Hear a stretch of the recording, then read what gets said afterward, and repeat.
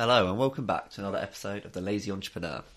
I'm your host, Sam Priestley, and as always I'm joined by my lovely wife, Emma. Say hello. Hello. Today we're going to be telling the story of how I kind of got started in working for myself. It's a story that Emma takes almost zero interest in, so she won't have heard most of this before. I remember I once tried to recruit you at one point in this, and you just laughed in my face, and I never brought it up again. You probably don't even remember that. I vaguely remember it, yes. You're one of the only people I've met who weren't at all interested in this. But therefore, it'll be new to you, and hopefully, if I floss over stuff too quickly, you'll bring me back and ask some questions. Well, what I do remember from that initial conversation was I wasn't interested, but I did say a few of my friends were. Yeah, that makes sense. What are we talking about? Well, we're talking about professional gambling, which is actually the first thing I did that really made any money. I started in my second year of university in 2008, and then I did it kind of full-time-ish up until about 2014. I did do some other businesses during the time. Generally, especially once I got serious about it, I was doing it with friends. We formed a partnership, and we always had this idea that we wanted to build other businesses as well, invest the money we were making. And so sometimes I would go off and focus on something else. So for instance, most of 2012 was taken up with our price comparison website, ET Advisor. But generally, throughout most of that time, there was at least 2 out of 3 of us working full time on this. So what do I mean by professional gambling? Well, I'm talking about anything where we had kind of mathematical advantages over the bookmakers or casinos and were making money. It all started with cashback sites. So there's websites such as Top Cashback, Quidco, Cashback Kings, places like that, where they basically work similar to affiliate sites on blogs, where businesses will give them a bit of money if they refer customers, and these cashback sites would then pass on most of that commission to the user. That might not make much sense, so let me give an example. So for instance, let's say something like Coral, which is a bookmaker, was on there. They would say to Top Cashback, any customer you refer to us will give you £50, and then Top Cashback would put on their website, anyone who signs up for our link will give you £45. So often what you could do, you could sign up someone like Coral. Their requirement would be you have to deposit £50, and you'd get a £50 cashback from the cashback site, which meant that effectively that money you put in there was free. You could bet it a few times, and then if you won, withdraw it. Yeah, so effectively it's Coral's way of marketing and trying to get new customers. Exactly, that's exactly it. They also go a step further. They often give you a bonus as well when you sign up. You've probably seen them around. Sign to Coral and get a £50 free bet, things like that. Which then took us on to the next step, which is very well known now. It's called match betting, and it's basically where you take these free bets that different bookmakers give you, and you fulfil their requirements, which is often to bet it maybe once or twice. You do that by kind of hedging your bet at a different bookmaker or a betting exchange. And that step from going from getting this free money to start gambling and then match betting, is that quite a normal step for kind of an online gambler to do? Well, so what they're hoping is quite well known. What they hope is that you'll end up and then start using that for your recreational betting. Yeah. So they know they're going to lose money from your first few bets, and then eventually.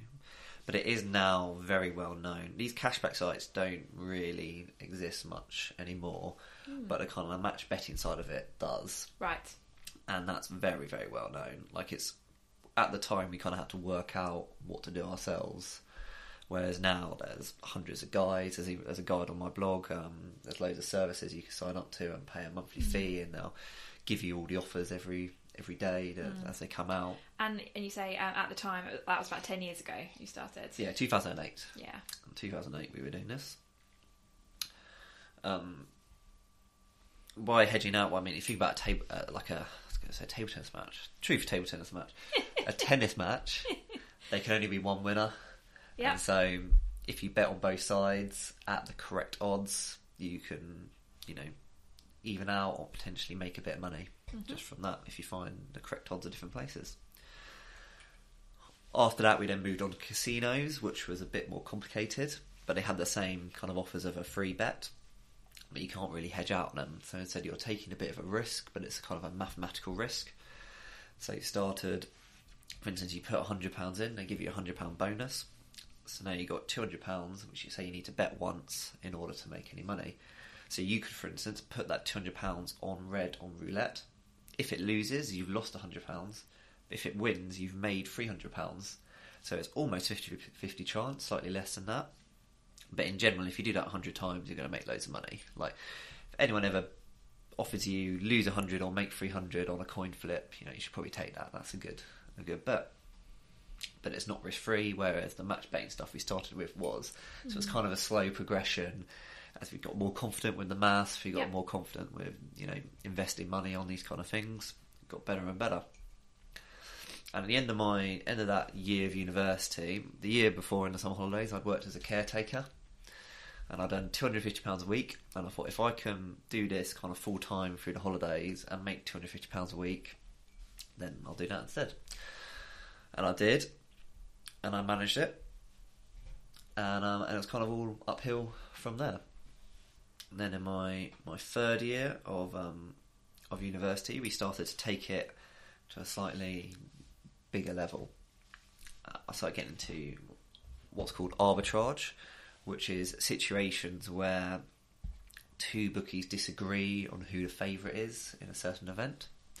So back to a tennis match example, if their odds are different enough, you could bet on both places, and regardless of the outcome, you can make a bit of money. So I was a computer science student, so my dissertation for my my undergrad was on arbitrage, and I basically developed software which would kind of scan lots of different bookmakers and find opportunities where there were these places where you could go and bet on both things and make a bit of money. Was that really complicated? So I didn't do that well on my dissertation, not because the stuff didn't work. I didn't know that software is still in use by people today in much more advanced forms. But it's not very groundbreaking in terms of computer science. Yeah. I wasn't inventing any new algorithms. But it was quite commercial. Yeah, it's very commercial, which is not what they wanted Yeah. out of my... they wanted like a research project where I'm sort of pushing the boundaries of algorithm design or something. Yeah. Or efficient storage use or something like that. But it wasn't that. I think I got 68% or something on it, which is like a 2-1. A high 2-1. It was a high 2-1, yeah. But considering it was making me quite a bit of money at the time, I thought that was a bit cheeky. Actually done like a useful project. I think it's what university should be all about. Kind of that practical side, yeah. And to be fair, I went back and I did a master's afterwards, and for my master's we did another practical thing, but this time we chose our supervisor a bit better. Yeah. And we found someone who really appreciated practical stuff. Yes, and would mark you accordingly. And I think on that one we got 80% or something ridiculous. Yeah. And that was a GPS system that would for cars, which would basically take the data from all the different cars and map, the best route based on traffic and all that kind of stuff. Stuff which is now quite common on sat navs, but at the time wasn't. Yeah, so that was that. We started doing arbitrage, develop these computer programs. So nowadays you can pay and rent software like this. It's quite common. And I mentioned before the kind of match betting services where you pay like a monthly fee. Often those ones now have these odds finders, as they're called, built in, so that you can find good matches for your match bets. But at the time, this was there were a few around, but we were kind of targeting markets that nobody else was, so we were the only people arbitraging them. Then we got more complicated. A big part of what we were doing was looking for places where bookies would mess up slightly. So we were looking for stuff where there might be a rule difference between one bookie and another, and where that rule difference would then leave like an opportunity. We were looking for mistakes that companies would make, if they mispriced their odds. For instance, we would, for like smaller bookies, we would often work out the formula they were using to create the odds. So when there's a new market, especially something a bit weird, like whatever, the number of red cards in a football match, where it's not a very well understood market, they'd often have quite a simple formula to create those odds. And then once we knew that, we could then reverse engineer it and find the opportunities where that formula was wrong, and we could make some money. So a lot of it was looking for these weird opportunities. Another example was a new betting exchange opened, and a betting exchange is where instead of betting against a bookie, it's a marketplace, so you can buy and sell bets with other people. We discovered that they were kind of propping up their own. They were playing their own markets using quite simplistic, like robo betters. We found that we could manipulate those robo betters in order to like do stupid things where we could take advantage on it. They worked that out pretty quickly and sent us a polite email asking us to stop. And it kind of just went from there. We did a lot of data mining where we would look at how the change in odds would sort of ripple out. So stuff like if a team scores in a football match, how does that affect the number of the odds of like the number of red cards happening in that match? And so once you get kind of a few levels down to that, you'll find that people are very quick to change the odds on saying who's going to win the game, but they might not have mapped that sort of interaction far enough back, and so the odds of the red cards happening would change quite slowly. So we did that for a while. Eventually we started running into problems with the bookies working out that we were smart bettors, and kind of limiting our accounts. Nowadays they're very quick to do that. If you're doing arbitrage, as soon as they work out that you're not a regular punter, they will close your account down, which is actually illegal in some places. That's illegal in Australia, but it's not illegal here. And they have the right here to say we don't want you as a customer anymore. So what we started doing, we started leasing out our software and our knowledge to other people in exchange for like a proportion of the profits they were making. And I think that's what I tried to recruit you to do.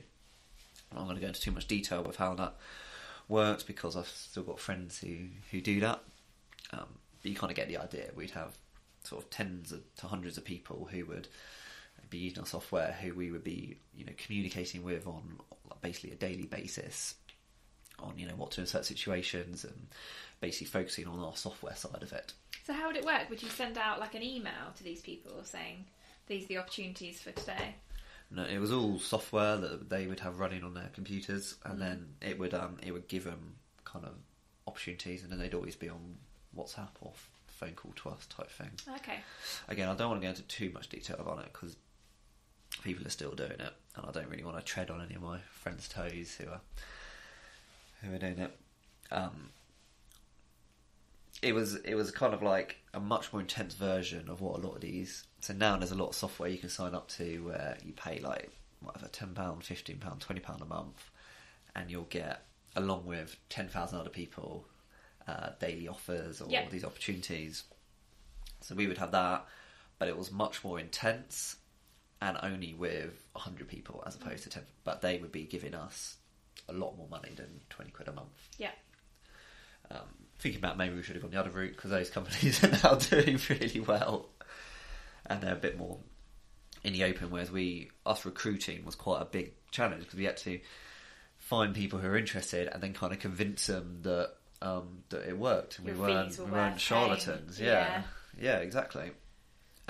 We did work out of that. Things got harder. That still kind of worked. We tried a different method at one point. We wanted to place the bets manually going into bookies because there you don't need accounts. They don't know who you are, but if they recognise you too much, they'll get to know it. So we sort of built up a network of people who we would give them money. They would go to different bookmakers place the bets based on an app we developed for their phone, and then they would then take a photo of the betting slip, and it would go into a computer program and work out, you know, the odds of it winning and all this kind of stuff, and then it would alert them if the bet won, and they would go back and pick up the money. Then at the end of the day, give it to our agent, who was like, so we have agents coordinating these groups of people going around, and then eventually they get recognised, so they have to dress up in disguises, and that's my favourite bit. Yeah, people in wigs Yes. running around. That kind of worked. You know, there's a lot of leakage when you have so much cash lying around, just people making mistakes and maybe people stealing from you, I don't know. So it didn't work quite as well as all online. And also people started getting recognised quite quickly because they were placing kind of like a £500 bet on a quite obscure marketplace that no one else would bet on. Yeah, it looked quite odd. Like the pattern was quite easy for people to track. And then by this time, you know, we got to about 2014, things were still going well, our software was real cutting edge. And then I quit. I retired, really. Basically, I'd got a bit fed up with the business. I'd made quite good money out of it. And I wanted to do something where I was actually, like, contributing towards the world with this betting. You know, it was intellectually stimulating because I was always like competing with the bookies and trying to find like opportunities and all this kind of stuff. But really, you know, the money we were making was just coming out of the profits the bookies were making. We weren't actually improving the work. We weren't creating a product. We weren't doing anything like that. And it's always a bit adversarial, whatever the word is. You know, you're always trying to deal with people who don't want to deal with you. Yeah. So it's all a bit sneaky Hard undercover. work. Yeah. You know, all this was 100% legal. You know, we weren't doing anything wrong, but if we were out in the open, we would very quickly have been, you know, we were making money as long as the bookies didn't know what we were doing, effectively. Yeah. As soon as they got clever enough to close one opportunity, we would have to, like, find another one. That's not to say it doesn't still work, and as I said, I've still got friends who are doing that nowadays and still doing really well, but I just got a bit fed up with it and moved on. But saying that, there is a bunch of stuff that I do go back to every now and again. I'm really interested in automatic algorithmic trading on betting exchanges, which is where you basically like create some like AI style bot that just goes around placing bets for you on these betting exchanges and makes money. I am a bit of a geek. And maybe like once every couple of months I'll go back and do some work on that. And I think I will spend a lot more time on that. Kind of again because I just find it really interesting, and I kind of have this idea that eventually it'll be a just like a money machine. You turn it on, it just goes off and prints you money. That'd be nice, wouldn't it? It would be nice. And I think it's very possible. And if anyone could do it, I should be able to do it because, you know, at some point we were like probably top 5 in the world at professional gambling. And, you know, things have moved on a bit, but not that much, you know, still. Stuff like, you know, we collected more data than I think even the bookies have. And I still have all that data, so I could, like, at some point go and delve into that and find opportunities. Wow. But each time I start doing it, I realise I'm not a good enough programmer really to work it all out. And I've got other things I'm more interested in. Yeah. But I do go back to it every now and again. And you made a conscious decision to stop doing this. Yes. And if I did do it, it'd be more of a hobby than a business. You know, I'm much more interested in the other stuff we're doing at the moment. Yeah, and I think one of the key things, the successes of this type of business was that you did make quite a lot of money that meant that you can invest it into other businesses. Yeah.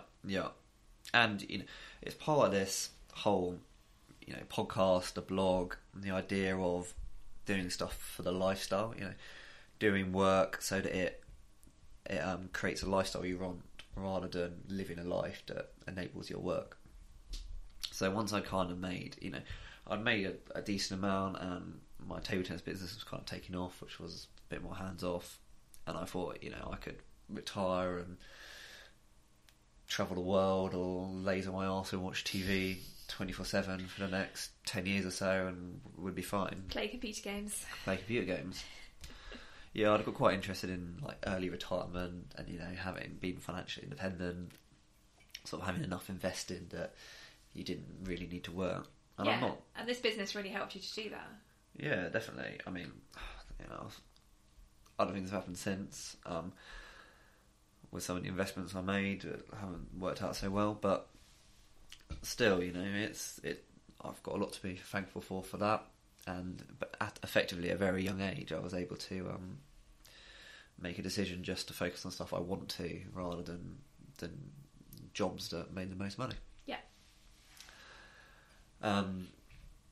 So where we're going to leave this, this isn't an advert for you to start gambling. In fact, you probably, if you have any sort of addictive personality or you have any history of, losing money betting, and this is really not for you. I think one of the reasons we all did quite well is that none of us had really ever gambled before, and the gambling part never really interested us. It was all like the maths behind it, making the money, the opportunities. If that does sound like you, maybe have a look into match betting. It's now very easy to get into. It'll be very difficult for you ever to get to the level we were at, because everything's a lot more out in the open now, which means there's a lot more people doing it, but also means the amount you can make is a bit more capped. Yeah. The bookies know these opportunities exist and they're happy with them, but they limit them. So, you can make a few £1,000, maybe £2,000 or £3,000 fairly easily. Have a look at my blog post on match betting. You can just Google Sam Priestley match betting to find it. Or if you want to look into Arbitrage, I've got some on that as well. Or you can post a comment if you've got any questions. Yeah, I hope that wasn't too boring for you, Emma. That was quite interesting. Yeah, is there anything there that you found that you didn't know or you have more questions about? No, I think I did know most of that. Yeah, you need to give me more credit. Yeah, you probably pick up a bit more when you hear me talking to other people about it. Yeah, exactly, because it is something, particularly when we're travelling, something that a lot of the other travellers are quite interested in. Yeah, when we were travelling the world and staying in hostels and stuff, we did meet a few people who were doing it, who were match betting kind of full time. Well, not full time, as in to fund their travels. Yeah, and they weren't necessarily doing it very well. Well, they weren't at a big level, but they were making £1,000 a month, which, if you're staying in hostels and living in South America, is more than enough. Yeah. Which I think is what a lot of people use it for.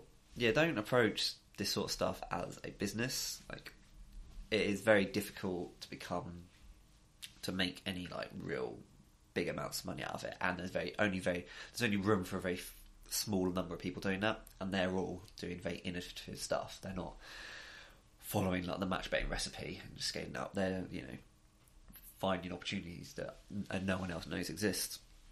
But you can make a bit of money if you want. Yeah, it's good for kind of topping up your income. Or... Yeah, if you want to go travelling or you want to buy a new kitchen or something, or if you're like me and just want to invest some more money.